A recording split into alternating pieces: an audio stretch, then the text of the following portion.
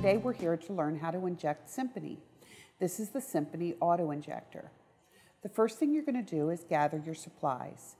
You'll need an alcohol wipe. If you don't have alcohol wipes, that's fine. A bottle of rubbing alcohol and a cotton ball will do just as well. Your auto injector, your sharps container, and your skin.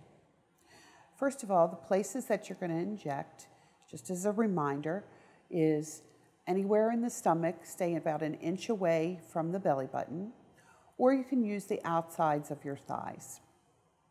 So, gather your supplies, and the first thing you're going to do is clean off your skin where you've decided to inject.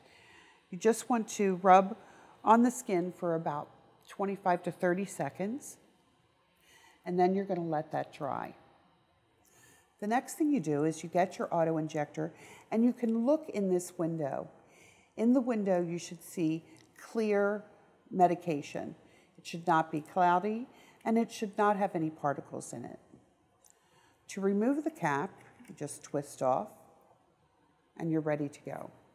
So this green shield will go against your skin, and you're going to depress that.